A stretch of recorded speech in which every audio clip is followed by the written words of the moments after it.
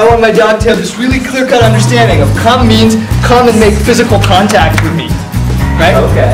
So I'm gonna say come, and then I'm gonna say touch. But first we have to build that touch, right? We have to create this behavior. Well, I'll show you how to do this.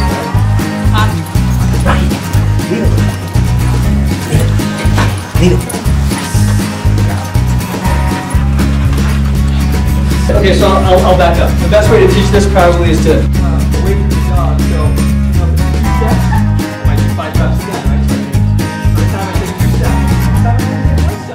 Third time I take 1 step. Third time I take 4 steps. Fifth time I take 3 steps. Very much. And that's mostly what we aim for with these. So let's just start. Let's walk the dogs past each other and let's see how what you guys think.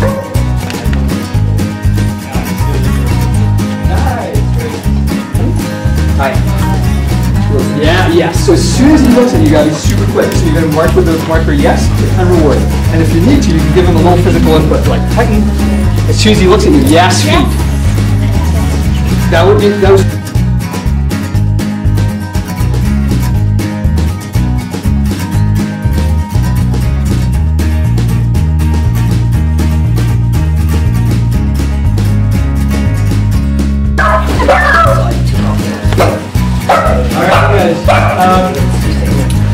Let's watch some 6.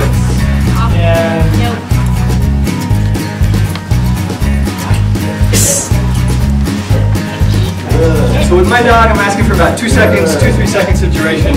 Also, it's a that's generally, this marker is generally, so my dog is on their place bed, or they're not expecting a reward at that point. So I might put them in this. I should help my dog get you down. This is how I would do it. So I shoot your hand and put you down. Whoa.